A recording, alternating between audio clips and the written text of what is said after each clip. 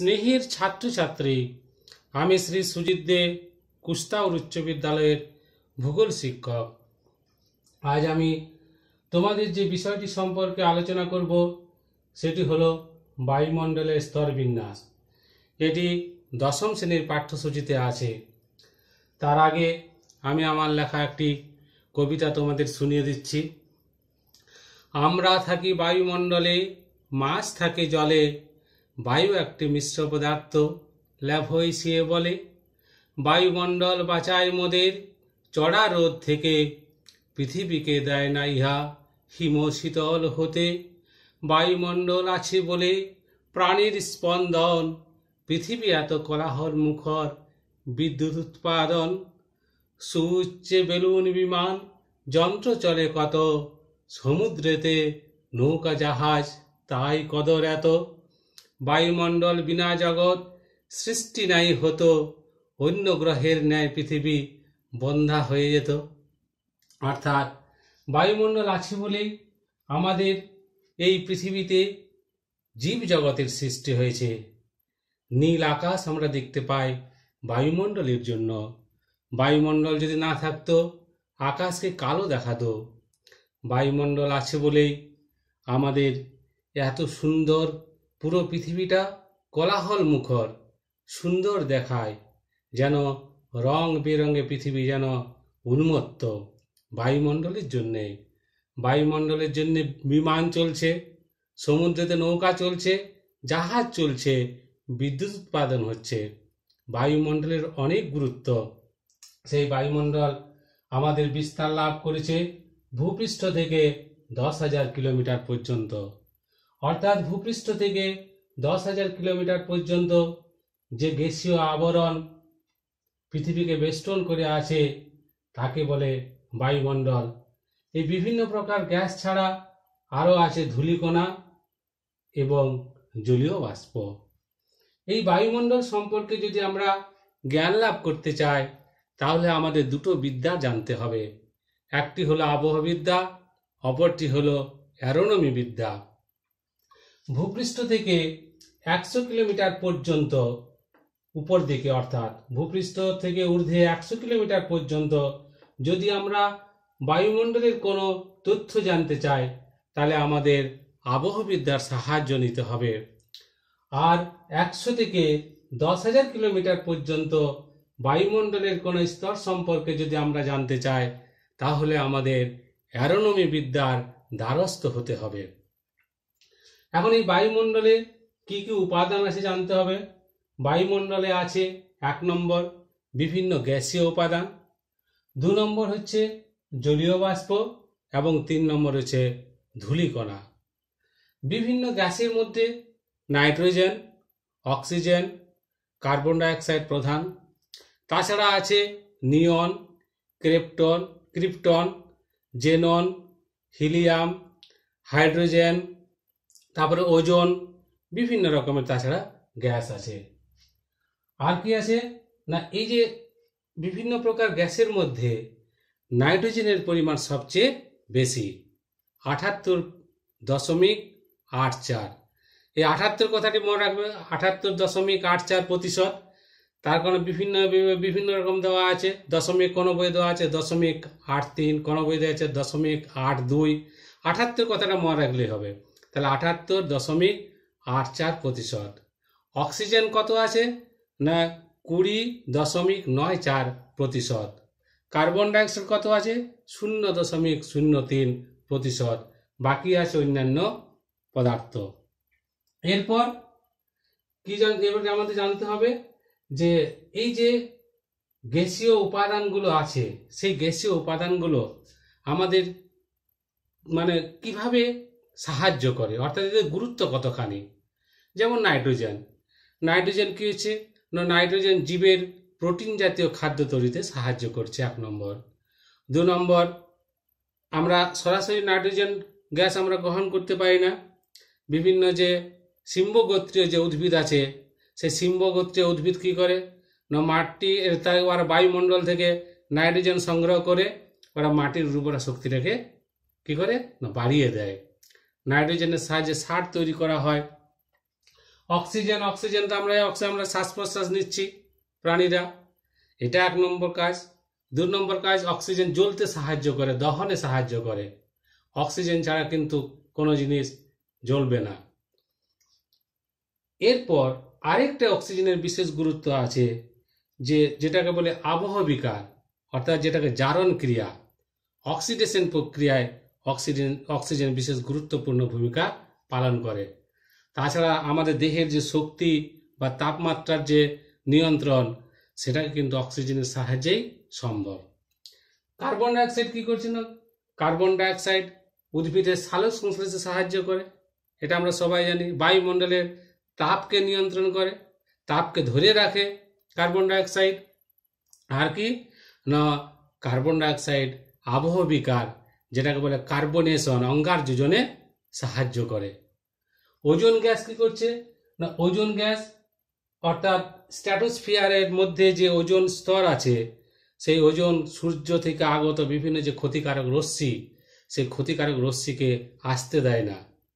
সে কি করে না, সে একটা চাদরের মতন অবস্থান করে, ফলে ও বাধা প্রাপ্ত করে যেগুলো ক্ষতিকারক রশ্মি, গামা রশ্মি, আলফা রশ্মি, হ্যাঁ, যেগুলো আল্ট্রাভায়োলেট, সেগুলোকে কি করে না, ও বাধা দেয়। অর্থাৎ এটা ছাতার মতন থাকে, যাকে বলে আমরা প্রাকৃতিক সৌর পর্দা। আমাদের ভূপৃষ্ঠকে, আমাদের আমাদের জীবজগৎকে এই ওজোন স্তর কিন্তু ভীষণভাবে সাহায্য করে ওই ক্ষতিকারক রশ্মিগুলো থেকে। এরপর হচ্ছে যে এই যে জলীয় বাষ্প, জলীয় বাষ্পর আমরা জানি যে নদ নদী, খাল বিল, তারপরে হচ্ছে সমুদ্রের জল সূর্যের প্রচণ্ড উত্তাপে বাষ্পীভূত হয়। এই বাষ্পীভূত অর্থাৎ জল বাষ্পে পরিণত হয়, এটাই হচ্ছে জলীয় বাষ্প। জলীয় বাষ্প কি হচ্ছে না, উপরে শীতল বায়ুর সঙ্গে স্পর্শে ঠান্ডা হয়ে ঘনীভূত হয়ে সেটা মেঘ সৃষ্টি করে, মেঘ থেকে বৃষ্টিপাত হয়।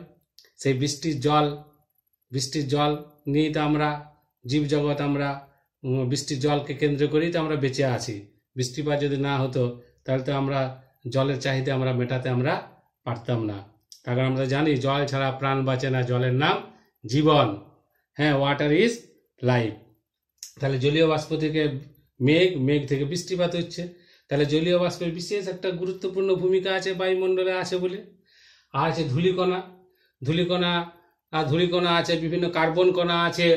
যেমন মরুস্থল থেকে, মরুভূমি থেকে যে ধূলিকণার সৃষ্টি হয়, বা আবহ বিকারের ফলে ধূলিকণার সৃষ্টি হতে পারে।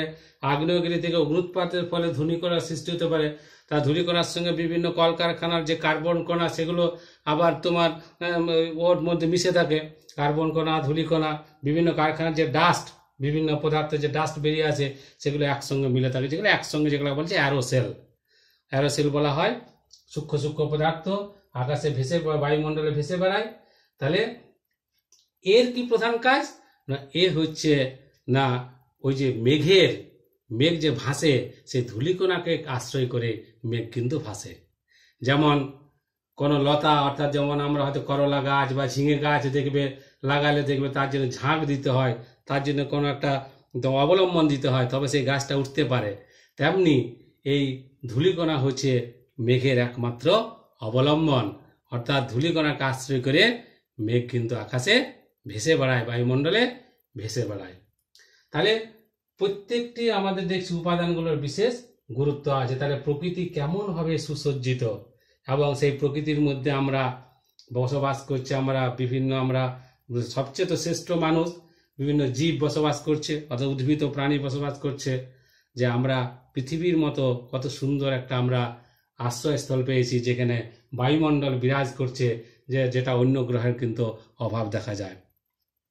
সেই বায়ুমণ্ডলের আমরা আজকে স্তর বিন্যাসগুলো একটু জেনে নেব। হ্যাঁ, আমরা এই ছবিটা তোমরা লক্ষ্য করো।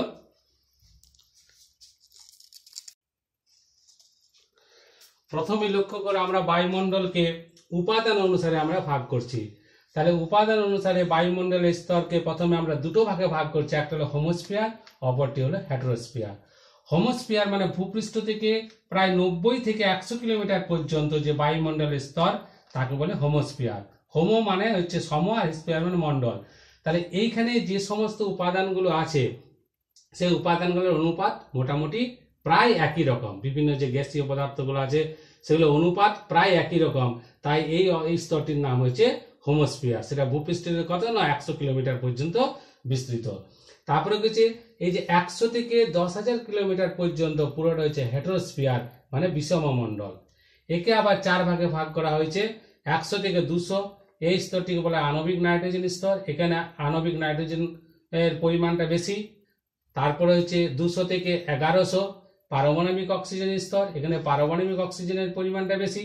1100 থেকে 3500 পর্যন্ত হিলিয়াম স্তর, এখানে হিলিয়ামের পরিমাণ বেশি।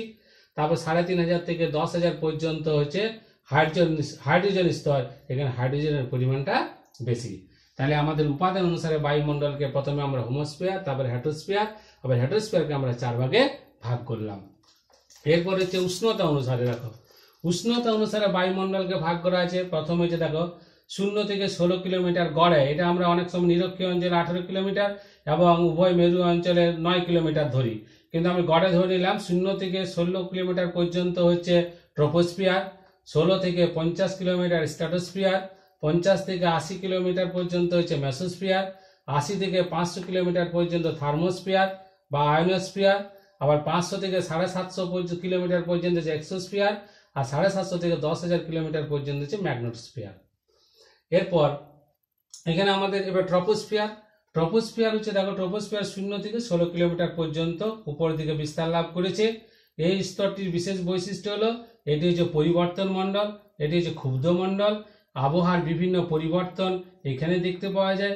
এখানে ঝড় ঝঞ্ঝা, বৃষ্টিপাত, বিদ্যুৎ চমক, বজ্রপাত সব রকমের আবহাওয়ার ঘটনা এখানে লক্ষ্য করা যায়। আর এখানে ভূপৃষ্ঠ থেকে এখানে উপর দিকে যত যাবে, 1000 মিটার যাবে বা কিলোমিটার যাবে, প্রতি 1000 মিটার উচ্চতায় 6.4 ডিগ্রি সেন্টিগ্রেড হারে উষ্ণতা কমতে থাকে, যাকে বলে ল্যাপস রেট। অর্থাৎ ভূপৃষ্ঠ থেকে যত উপর দিকে যাব তত উষ্ণতার পরিমাণ ক্রমশ কমতে থাকে, কমতে কমতে কমতে ঠিক একদম মানে ট্রপোস্ফিয়ারের ঊর্ধ্বসীমায় চলে আসে -60 ডিগ্রি, গড়ে 60 ডিগ্রিতে চলে আসে এখানে। এরপর তারপরে এখানে 2 থেকে 3 কিলোমিটার পর্যন্ত, অর্থাৎ ট্রপোস্ফিয়ারের ঊর্ধ্ব অংশে একটা 2 থেকে 3 কিলোমিটার একটা স্তর পাওয়া যায়, যেখানে উষ্ণতার কোনো মানে কমেও না বাড়েও না, পজ হয়ে যায়। অর্থাৎ এই যে ভূপৃষ্ঠ থেকে উপর দিকে উষ্ণতা যেটা কম ছিল ল্যাপস রেট অনুযায়ী, সেখানে এখানে এই স্তরে কিন্তু হয় না, এটাকে বলে ট্রপোপজ। তারপরে 16 থেকে 50 কিলোমিটার পর্যন্ত যে স্তরটি পাওয়া যায় তাকে বলে স্ট্র্যাটোস্ফিয়ার। এখানে কিন্তু ঝড় ঝঞ্ঝা, বৃষ্টিপাত, মেঘ কিছুই দেখতে পাওয়া যায় না, এখানে আবহাওয়া শান্ত থাকে। এখানে কিন্তু আবার ভূপৃষ্ঠ থেকে উপর দিকে উষ্ণতা ক্রমশ বাড়তে থাকে। এটি শান্তমণ্ডল, এখানে জেট বিমান ওই জন্য চলাচল করে। এখানে এই স্তরটিতে কিন্তু যত উপর দিকে যাওয়া যাবে তত তাপমাত্রা কিন্তু বাড়তে থাকে। দেখো এখানে ছিল মাইনাস থেকে তারপরে এই স্তরে আস্তে আস্তে হয়ে গেল 4 ডিগ্রি সেন্টিগ্রেড এখানে এলো। তাহলে মাইনাসটাতে কমে -60, সেটা বেড়ে বেড়ে বেড়ে বেড়ে কি এখানে না পুরাপুরি 4 ডিগ্রি সেন্টিগ্রেড এখানে গড়ে চলে আসছে এখানে। এবারে এই স্ট্র্যাটোস্ফিয়ারের মধ্যে 35 থেকে 40 কিলোমিটার উচ্চতায়, বা কোনো কোনো বই দেখবে 30 থেকে 35 কিলোমিটার, কোনো কোনো বই দেখবে 25 থেকে 30 কিলোমিটার। তো মোটামুটি মনে রাখবে 30 থেকে 40 কিলোমিটার বা 35 থেকে 40 কিলোমিটার উচ্চতায় ওজোন গ্যাসের প্রাধান্য দেখতে পাওয়া যায়, যাকে বলে ওজোনোস্ফিয়ার। এখানে এই ওজোন গ্যাস থাকার জন্য এটি প্রাকৃতিক সৌর পর্দা, সূর্য থেকে আগত বিভিন্ন ক্ষতিকারক রশ্মিগুলোকে বাধা দেয়। ছাতার মধ্যে অবস্থান করছে, আমাদেরকে ভূপৃষ্ঠের জীবজগৎকে বিভিন্ন ক্ষতিকারক রশ্মি থেকে বাঁচাচ্ছে। এটা হচ্ছে ওজোনোস্ফিয়ার। এরপর এই এই স্ট্র্যাটোস্ফিয়ারের যে ঊর্ধ্ব অংশ, সেখানে এরকম তাপমাত্রা কোনো পরিবর্তন হয় না, সেটিকে বলা হয়েছে স্ট্র্যাটোপজ। এখানে তাপমাত্রাটা এটা থেমে যাচ্ছে এখানে। তারপরে যে 50 থেকে 80 কিলোমিটার উচ্চতা পর্যন্ত যে স্তরটি, সেটি হলো মেসোস্ফিয়ার, অর্থাৎ মধ্যমণ্ডল। এইখানে কিন্তু যত উপর দিকে যাওয়া যাচ্ছে তত কিন্তু তাপমাত্রা ক্রমশ কমতে থাকে। এটি এই কত দেখো কমতে কমতে কমতে, এই যে এখানে এই স্তরটিতে স্ট্র্যাটোস্ফিয়ারে বাড়ছিল, তারপরে এখানে আবার মেসোস্ফিয়ারে কমতে কমতে কমতে কমতে -100 ডিগ্রি সেন্টিগ্রেডে হয়ে গেল। -100 ডিগ্রি মানে খুব ঠান্ডা। এইখানে কি হচ্ছে, এই ঠান্ডার জন্য যে উল্কা, জ্বলন্ত যে উল্কা আসে, সেই উল্কা এসে এখানে কি হয় না, এখানে ঠান্ডা হওয়ার জন্য এখানে ছাই হয়ে যায়। যেমন আমরা হয়তো জ্বলন্ত কয়লার মধ্যে যদি আমরা 1 বালতি আমরা জল ঢেলে দিই, তাহলে ছাই আকার ধারণ করবে। জ্বলন্ত ঘুঁটার মধ্যে যদি আমরা জল ঢেলে দিই তাহলে ছাই হয়ে যাবে। তেমনি যে জ্বলন্ত যে উল্কা, যেটা বায়ুমণ্ডলের ঘর্ষণে যেটা যে মহাজাগতিক যে উল্কাপিণ্ড ছুটে আসছে, এসে পরে ঠান্ডা পেয়ে সে কি হয়েছে না, সেখানে ঠান্ডাতে মানে ওটা নিভে যাচ্ছে, উল্কাটা নিভেছে, ছাই হয়ে যাচ্ছে। অনেক অনেক বইয়ে দেওয়া থাকে যে এখানে কি বলে উল্কাপিণ্ড জ্বলে ছাই হয়ে যায়। জ্বলে ছাই কথাটা ভুল হয়ে যাবে, কথাটা ভুল। হ্যাঁ, এখানে জ্বলবে কেন? এখানে জ্বলন্ত উল্কাপিণ্ডটা এখানে সে ঠান্ডা হয়ে, তার ঠান্ডা হওয়ার জন্যেই ওটা নিভে যাচ্ছে, নিভে যাওয়ার ফলে এখানে ছাই হয়ে যাচ্ছে ওটা। তাহলে এটা হচ্ছে এখানে। আর তারপরে দেখো তারপরের অংশ 80 থেকে 500, এটা যে থার্মোস্ফিয়ার। এইখানে উষ্ণতার পরিমাণ বেশি, অর্থাৎ এখান থেকে এখানে তুমি যত উপর দিকে যাওয়া যাবে তত উষ্ণতার পরিমাণ ক্রমশ বাড়তে থাকে। এখানে কম ছিল, এখানে আবার বাড়ছে, বাড়তে বাড়তে দেখো 1200 ডিগ্রি সেন্টিগ্রেড হয়ে যাচ্ছে। এই থার্মোস্ফিয়ারের দুটো অংশ, উপরের অংশটাকে বলে সমতাপ মণ্ডল, আর নিচের অংশটাকে বলে আয়নোস্ফিয়ার। আয়নোস্ফিয়ার কেন বলে না, যে বায়ুমণ্ডলে যে বিভিন্ন উপাদানগুলো, সেই উপাদানগুলো কি হচ্ছে না, সূর্য থেকে যে মানে রশ্মি, যে তেজস্ক্রিয় যে বিকিরণ যেটা আসছে, তেজস্ক্রিয় সেই বিকিরণের ফলে, তার সেই রশ্মির ফলে কি হচ্ছে না, এখানে যে উপাদানগুলো সেগুলো হচ্ছে আয়নাইজড হয়ে যায়, আয়নিত অবস্থা, যে পজিটিভ নেগেটিভ হয়ে যায়। যার জন্য এখানে তোমার ওই যে বেতার তরঙ্গ এখানে ধাক্কা খায়, ধাক্কা খেয়ে আবার ভূপৃষ্ঠে আবার ফিরে চলে আসে, আমরা রেডিও যদি আমরা শুনতে পাই, মানে এর উপর আর যেতে পারে না। তাহলে এখানে বিভিন্ন যে পদার্থগুলো সেগুলো কি হচ্ছে না, এখানে আয়নিত অবস্থা, আয়নাইজড পজিটিভ এবং নেগেটিভ অবস্থায় থাকে।